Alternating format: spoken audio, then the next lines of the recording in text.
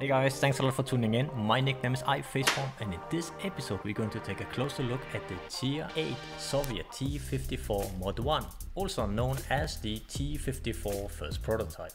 During this tank review we will be looking into whether if it's worth buying, how its tank statistics look, we will compare it against a few of its competitors, including its tech tree brother, but also against two heavy tanks. And this is purely due to that this tank, at least on paper, features a quite interesting hull armor. Furthermore, in the armor profile rundown, we focused on its weak spots and its strengths, and afterwards I will take you guys alongside a couple of battles which I have had recently, which will hopefully give you a good idea of this tank in action. And finally I will finish up with a quick sum up and my rating of this Soviet tank. Okay guys, let's get started. So the T-54 Mod 1. Is this just another overpowered Russian premium tank? The thing is, back in 2015 when this tank was first introduced to World of Tanks, it was extremely slow. We are talking about around 14 horsepower per ton. And yes, it features the exact same armor. So what changed? Well, the tank received a gigantic speed buff some years back, and which I must say it completely changed the tank from feeling like a sluggish heavy tank to a fast medium tank, a quite agile tank to be honest. But what about the armor profile? The hull armor hasn't changed since its introduction. Is it really as strong as it used to be back in 2015? A lot of things have changed. A lot more tanks has been introduced to the game. Tanks with higher alpha damage, tanks with auto-loader mechanics of various types, tanks with far better penetration values. So now as we're nearing the end of 2020, is the tank's armor profile still as good as it was back in 2015? Okay guys, let's do a quick stats rundown with my current crew and tank setup. My current crew have of course brothers in arms, and then I have focused towards the view range and towards the gun handling skills. Furthermore, I've continued the focus towards its camouflage value. For the equipment, I have selected improved rotation mechanism, vertical stabilizer and binoculars. We will go into more details just in a second in regards of the equipment choices that I have made. Regarding the ammunition, I have selected 26 AP, 26 APCR and 4 high explosives. And this is primarily due to that the standard AP shells only provides you 190mm penetration and a not very impressive shell velocity for 895. These AP shells are usually more than enough for Tier 8 battles. The problem arises when you are meeting Tier 9 or Tier 10 tanks, where those AP shells can seem underwhelming. The APCR shells, they will provide you a 57 penetration increase and a way better shell velocity, but you also will be paying for this with 4,400 for each shell. This is quite a lot for a shell that only deals 250 alpha damage.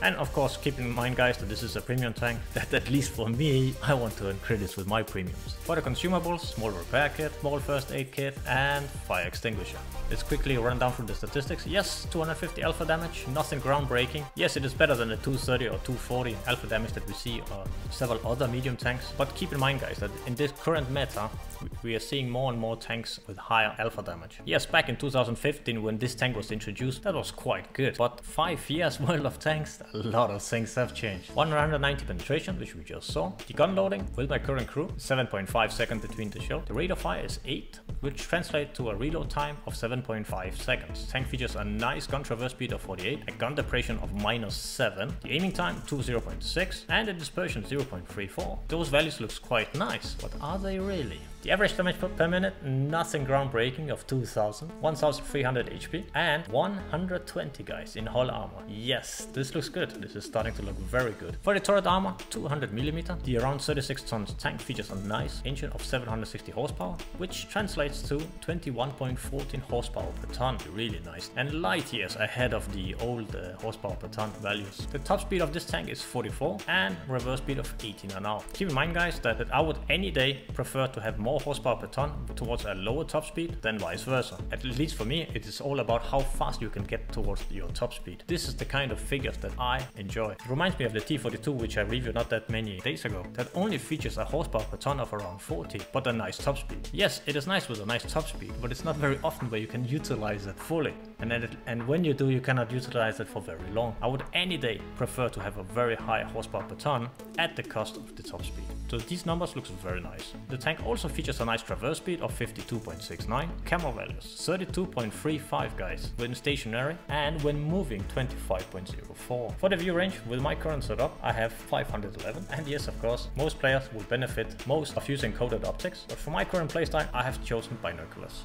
So you might be wondering, why have a vertical stabilizer and also improved rotation mechanism, as the aiming time and the dispersion values looks quite good. The thing is that there are some hidden numbers, and yes, those hidden numbers hurt this tank quite quite a lot. What they do towards this tank is that this tank receives a very large penalty when moving and turning, meaning the gun handling on the move is nothing special. It's actually quite hard to hit anything on the move. Okay guys, so before we dive deeper into the armor profile, I must start out by saying this tank is not easy to play well with. There are two reasons for this. The first one is the alpha damage is mediocre at best with the 250. Yes, it is better than the 230, 240 which you see on some of the competing nations. But furthermore, the gun handling while on the move is really poor. It is quite poor. You will especially notice that and see that when we start to compare against the medium tanks, and also one of the reasons why I started to compare against two heavy tanks. Not only for the armor profile, but also for its gun handling. So at least you know what to expect if you choose to buy this tank.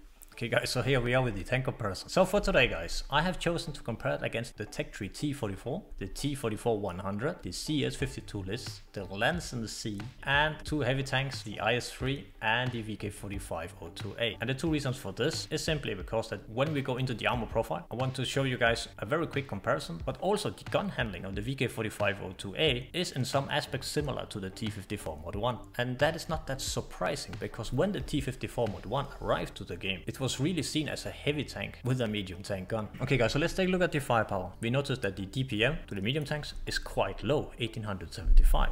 Looking at the penetration values, it's definitely not groundbreaking. Several preferential Tier 8 tanks has a penetration value of 186. And yes, notice that the Lansen C and the CS-52 list both features a way better penetration value and in addition a way better alpha damage of 320. For the shell velocity, the Soviet medium tanks features around 880 to 895, which can often seem very underwhelming. The shell velocity of the CS-52 list is quite good at 980. The shell velocity on the Russian mediums, nothing out of the ordinary, nothing special. Okay guys, so far so good. Nothing out of the ordinary for the firepower, at least when comparing the T-54 Mod 1 against its Russian brothers. But what about the gun handling? So the aim time of 2.2 when comparing against the T-44, 2.1 and the T-44 102 seconds. What about the dispersion? Also a slight decrease. Okay, but it's not that much. So it seems okay, right? Okay, it's slightly worse than its brothers and slightly worse here. But what about when moving? Guys, check this. 0.2. When moving and when tank traverse. These figures are simply horrible. And how horrible are they? Look, T-44 has 0.14.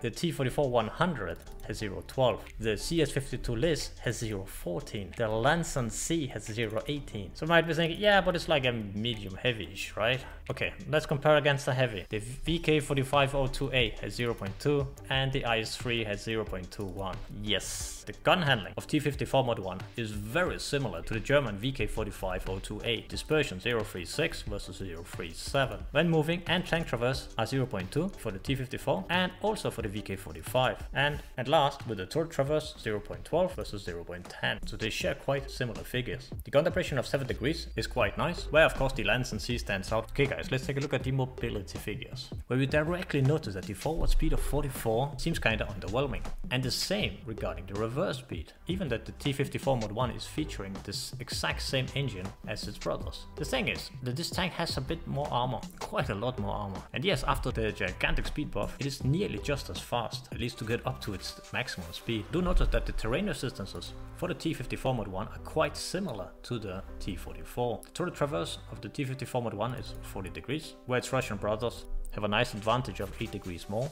The tank traverse is similar to the rest of the medium tanks, besides of course the T-44-100. So yeah, mobility wise, the T-54 Mod 1 shares a lot of similarities with the T-44, besides a lower top speed when either going forward or reverse. Okay guys, so let's take a look at the armor figure. And here we can directly see that the hull armor of 120 looks very nice. We have to continue looking further towards the heavy tanks to be able to see these kind of figures. When you look at the turret armor of 200, that is also, at least on paper, better than the other medium tanks, and the HP value of 1300 is around the middle. All the medium tanks in this comparison feature similar camo values, and they all feature the same base view range of 380. And last, the T-54 Mod 1 features a standard radio range of 700. Okay guys, let's take a deeper look at the armor profile. Okay guys, so here we have the T-54 Mod 1. Let's switch it to the live view. So how is this tank's armor? Keep in mind guys that currently we have 190mm penetration. So right off the bat, when we have the turret facing directly at us, we notice we have nearly 200mm of armor on the upper part and at the lower plate around 180mm. For the turret, check these values. Crazy numbers. And of course on the other side, they might be thinking, well, you can't penetrate this tank. Of course there's a gigantic green area. Yes, it has a cupola. You keep in mind guys that this tank will be moving back and forth, so it can be a bit tricky maybe to hit that cupola, especially when fighting this tank on ridge lines. Well, the problem is the gunman. Yes. Look at the upper part and on the side and the lower part. Let's take a top down view. You can see here how well angled the turret armor is. It's amazing angle. So you might be thinking, this looks awesome. But let's try to change it to APCR, which makes it a bit more clearer regarding where its weak spots are. When you encounter skilled players, they will put their shields right next to your turret, or of course in your cupola. So what about if you're fighting on the ridgeline? Notice how the cupola just disappears while the turret is still directly looking at us. Yes, of course you will retain the fantastic turret side armor, but it does not change the gun battle's effective armor. The interesting part is that suddenly your 120mm of hull armor is able to achieve effective armor between 260 to 250. So what about if we angle it in addition? Let's try to angle the tank. Look at the values of the armor. We're talking about 300mm of effective armor on the far left and values of around still 250 to 60. So as long as you do not show your lower plate, the tank suddenly features a quite impressive numbers, which will make it a challenge for this 247 APCR shield to penetrate the side armor in this angle. Yeah, good luck. And even on the side here. So what you can do as the tank driver to prevent that you will receive shells in the gun mantle, keep moving the turret, keep moving the tank, just make it as hard for the enemy as possible to hit your gunman. Let's take a look at the side armor. For the side of the turret, we start with figures of around 170 and finish with around 100mm of effective armor. For the top part of the hull, we have around 90mm, and for the lower part, the values range between 90mm to 130. For the rear part, we have 75mm of armor and around 45mm. So for this armor profile, we are able to achieve around 200mm of effective armor. But let's take a comparison, guys. For the German VK4502B, it features 150mm of armor, but look at the angling profile. So suddenly guys, even it has 30mm more armor, we still only achieve an effective armor of around 220 to around 250. If you look back again at the T-54 first prototype, then we're able to reach figures of that range between 200mm to 100. So yes, the angle of the armor matters a lot. T-54 first prototype and VK4502. Another example would be taking a look at the Chinese 112, which also features 120mm of armor. But look at which angle. Yes, take a look at the T-54, the angle, and suddenly the 112. So what does that do to your armor? Let's get the turret to point directly at us and look at the values here. 250, nearly 260 on upper part and around 240. So yes, you can do a lot with 120mm of armor as long as it's angled correctly. And even if we compare it against an IS-3 armor profile. Okay guys, so on paper it looks good, but how is it on the battlefield? Let's take a look guys and let's see how it goes. Okay guys, so here we are on Tundra. We're playing with in the T-54 mod 1 and we are bottom tier. So my first thought is, yeah, playing with the medium tank on Tundra? Yeah, 9-0 line. The heavies will most likely go in the 1 line, but lately it seems like the meta have changed just slightly, because I have quite often seen that there's a gigantic heavy tank push from this side instead. So currently it's quite hard to predict exactly how the game is going to turn out. Oh, nice shot by the Hawk 30 on the side, not so good for us. And yeah, we don't have side armor in this tank here. 2 Barask up there, that's going to be dangerous. They empty both their magazine into me, then yeah, I would definitely be dead, especially with that shot also I took. I have only 1040 HP, so I'm definitely going to take it more defensive at this stage. It's well played by the enemy team to put 2 Barasks there. Yeah, it seems like our team also volunteered. They also agreed on it. And on the 1 line, guys, as you see, they have gigantic heavy push there. That is going to fall within seconds. Some opportunities. 0-2, we CMS, and we are already behind nearly 2000 HP. Not a good start. Track him, nope. Got a shot in. Yeah, it's a bit shame that the alpha damage is not more in this tank, but yeah, the tank is from 2015 originally. But again hit by the light tank, starting to get more and more annoying.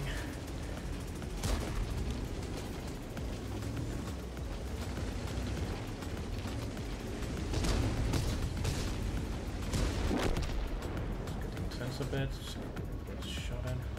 Should be on reload. Just in a shot, just one shot. Yeah, beautiful.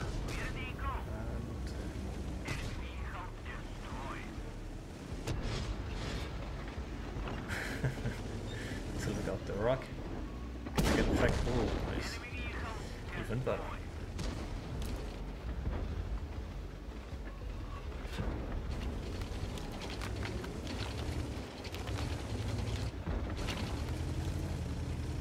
Seems that they are going to run away. They're jumping down, yeah. Push in now. Okay, so we got the right flank of the map. Unfortunately, yeah, we lost completely the left one. No chance for our tanks there. There was really nice push by the enemy team. Let's see how much we can do here. It's 5-7 at this current stage. Can I put in a shell on the roof? Yeah.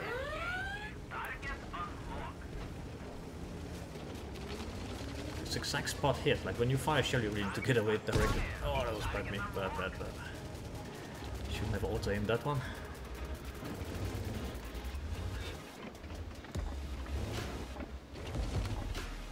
Put in a shell.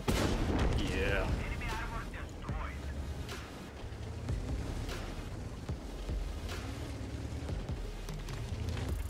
And then we have an extreme push from the 1000 part now on the K5. It's a bit of a dilemma. Should I go back and support? But of course, how much can I support at this current stage? Maybe I can take out that one. Yes.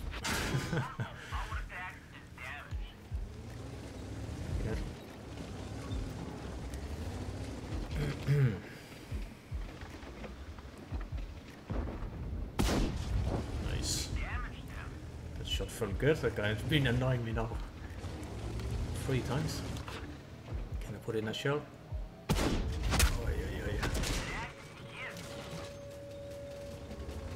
And that's a little put in a shell into me. Come on. Yeah.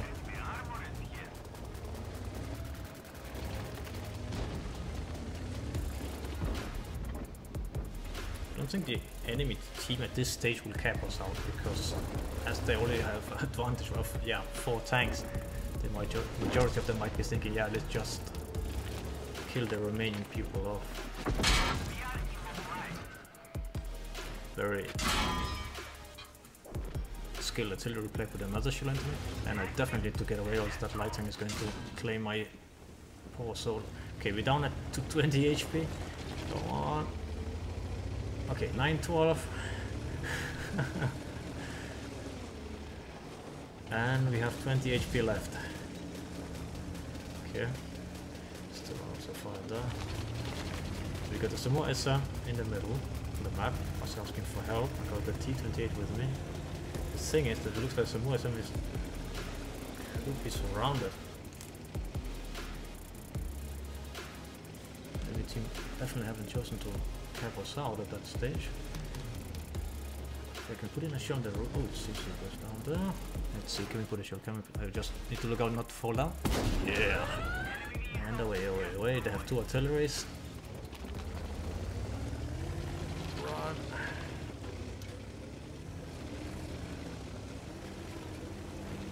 Okay. He's 59. Can we put a shell into him? Okay. Our teammate did it. 11, 12. Looks like we got a small HP advantage still, but we cannot trust those figures.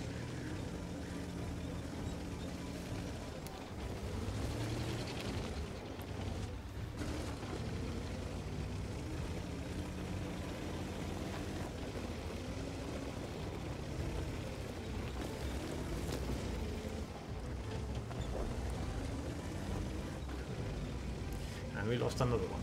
Okay, so it's just me and T-28 left. So, we have a small dilemma here. It's like, should I drive with the T-28, support him at this stage, or should I see if I can maybe find some tanks that will be driving here? So T-28 has quite a lot of life. Oh, nice. Good job by our T-28.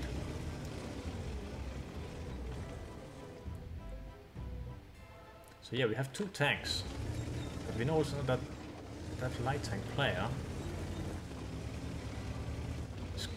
is quite good. At least very good at this in this game, and quite annoying, especially putting so many shells into me.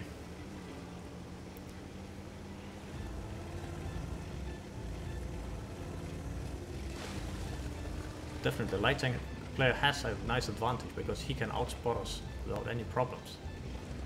And as I only have 20 HP, I'm thinking, okay, maybe the safest thing right now will actually be to drive together with the T-28. If he can take the first shell in, then there's a better chance, because if I go solo versus the light tank player, there's a good chance he can outspot me and then either get both artilleries to splash damage me, or he can just kill me himself.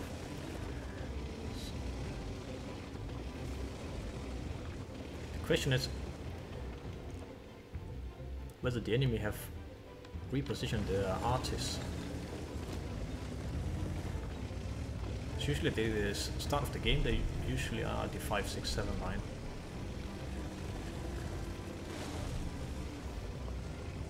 Of course, they could also place them on A1. That's a good question. I'm just following along the T-28.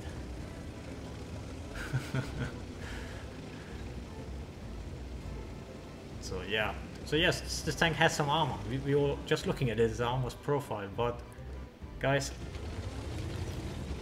if you check how much damage I have been able to bounce, 240. Yeah, and there's a lot of games that feels this way.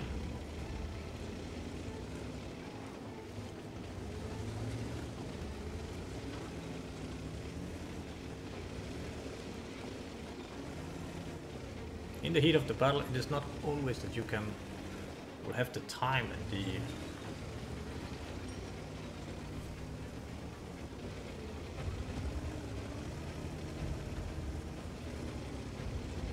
extra energy, extra opportunity to think about, okay, let me angle my armor this way and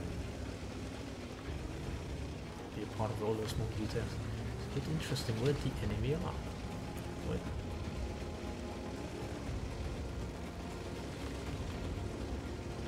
One splash damage shot towards me and I will be dead. That's super lucky. 5 minutes left of the game. The thing is, the enemy team could also maybe have chosen just to drive all of them into our cap, so maybe they're going in the server line here underwater. If they placed all the 3 tanks, no, 1 tank and the 2 SPGs in the cap zone simultaneously, that would definitely be a bit challenging for us, because the T-28 is not the fastest. Ooh, nice. Can we put a shell into the shell in? Nice. So now I'm spotted. I'm a bit afraid of the other splash damage by the potential splash damage. I'm moving a bit backward here.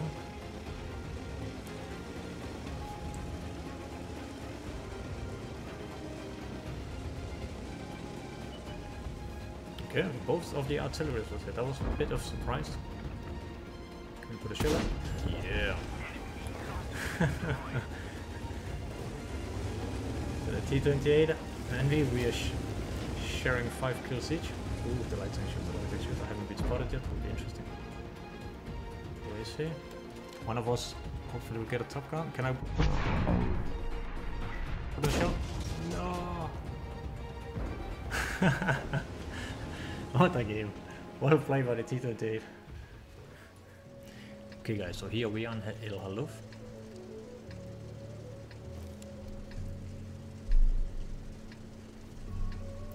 So luckily on this map we are mid-tier. Or top tier, or bottom tier. So yeah, for this map, for this tank, yeah, definitely C2.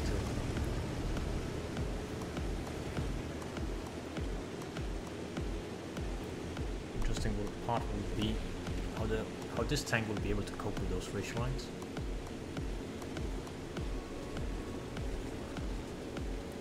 The thing is that the armor of the tank on paper, it looks quite good. It looks actually very good. The problem is that as good as it looks on paper,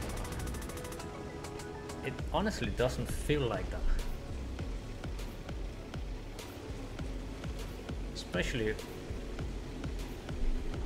Especially when people can just put in like use high gold shells, high penetration gold shells, and fire 200, 300mm shells. Nice, nice first shot. The CS-52 list, which has no all armor, to be honest. It was a bit bad that one. This will be a definitely interesting because this tank should shine in this location. As long as we don't get overrun, because we can only see the T-54 from terror. So now left flank, and even the CS-52 list here is also pushing.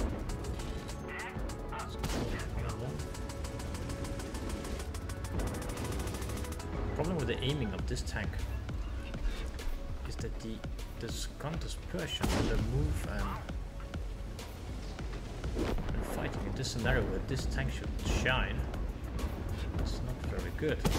Gun bloom is big. And keep in mind, guys, that I use two equipment that give us a total reduction of 30% of gun when I hit our teammate's turret. It's a bit chaotic. Can be hit by the left flank. Let's see if I can get a shot.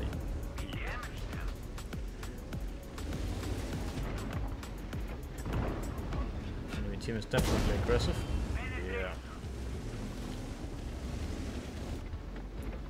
We've already blocked 1250, nearly the same amount as HP we got.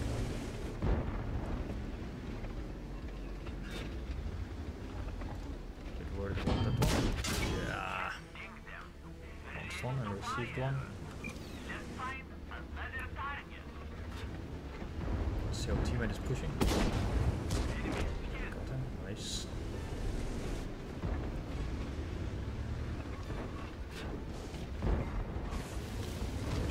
Is luckily the alpha damage on T-69 is not the best.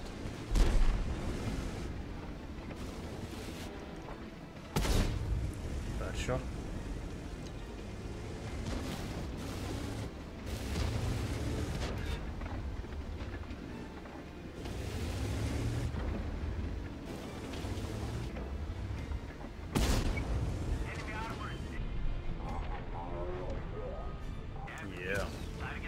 Just managed to angle it properly before he shot me.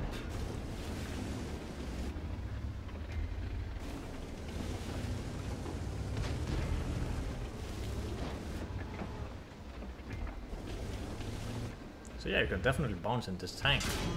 The thing is that when the team has that 1 second extra, half second extra to properly aim, there's really no problem. Yes, even I have locked 1680 at this current stage, it doesn't really feel like that at any point that I can really trust this armor. Because keep in mind that I can just, if I don't have like don't show my side or showing my weak spots, then they can always just shoot on my gun mantle less. The left or right side of my turret, so.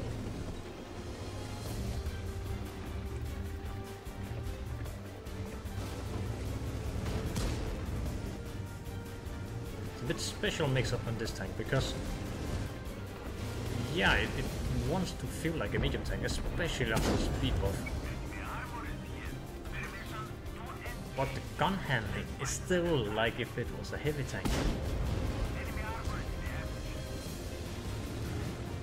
Yes, now we are fighting at range as this, and we don't fight like 50 to 100 meters range, but it still doesn't really feel 100% accurate, to be honest. Let's show into the eyes here.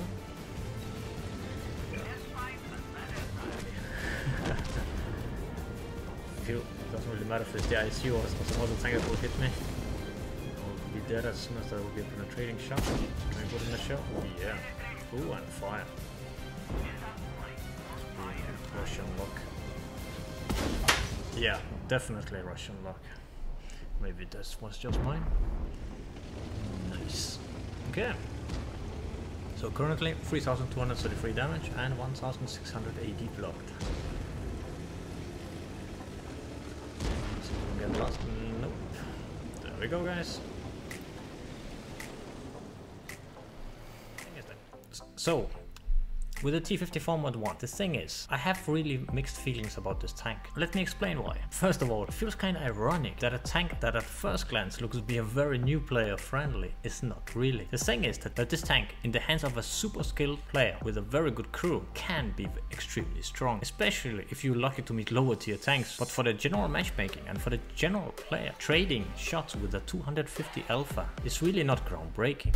Especially with a gun that behaves like a heavy tank gun, and in those situations where you're trading shots against a 320 or even 390 alpha or more, then your armor angling skill set and everything else in your toolbox needs to be that much better compared to the player you're facing to get any form of advantage. Furthermore, if you buy this tank purely for its armor, then you will be disappointed when you're facing tier 9 and 10s, because those tanks will penetrate you like butter. So the thing is that in this tank you really need to win those 1 vs 1 duels, not by a slight margin, but preferably by a lot more. So, the T-54 Mod 1 or T-54 first prototype. How many face points would I give this tank? To be honest, guys, this tank has given me a headache the last few days. I really want to like this tank. So yeah, my main problem is that I do not enjoy this tank. I really want to, but I just don't. The gun handling is horrible, and maybe it's just me. But having 2 decent battle replays for you guys was way harder than it should be. But yes, if you're thinking whether you should buy this tank, I would highly recommend you to grind the standard T-44, including the IS-3. What you are going to get with this tank is the mobility and agility of a T-44 with the gun handling of an IS-3. This is a tank I really want to love, but I just can't. If those hidden numbers were better, then yeah, then this tank would have so much potential. But even with improved rotation mech and even with vertical stabilizer, it's just not making for me. And the alternatives, the other premium tanks that you can get, are just so much more enjoyable. Okay guys, let's sum up. I hope of course that this tank review was helpful towards your decision on whether to buy it. And thanks a lot for watching, guys. I hope you enjoyed it, and let me know what you think of the T-54 Mod 1 or the T-54 first prototype in the comments below. And as always, if you like to see more crazy content from my side, feel free to leave a like or even subscribe. It's a big thumbs up for me and I appreciate it a lot. Cheers guys, take care and see you next time.